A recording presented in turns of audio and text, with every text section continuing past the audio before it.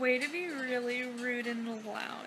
Hey vlog, so today I just filmed 2 videos and hi.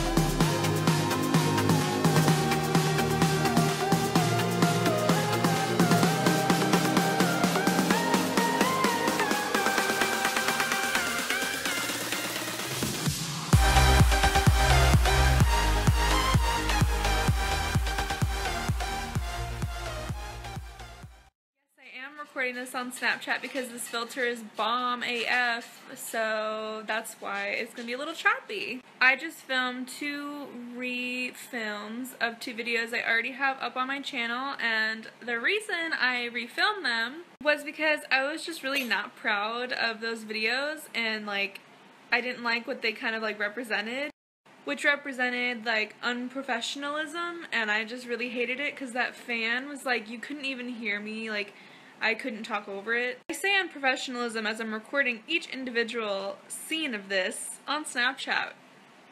Yep. I wonder if this would even be considered long enough to like be a vlog in itself. I might record some other things as well, though.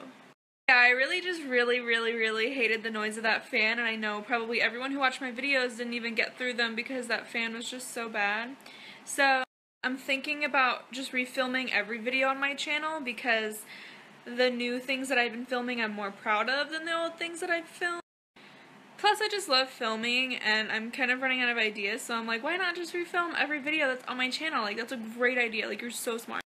But yeah, so that's kind of where I am and why I refilmed 2 videos and why 2 videos seem exactly the same as like other ones that I've had.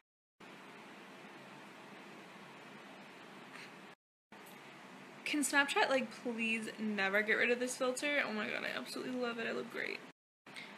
But yeah, so that's mainly just this little section of the vlog, so subscribe.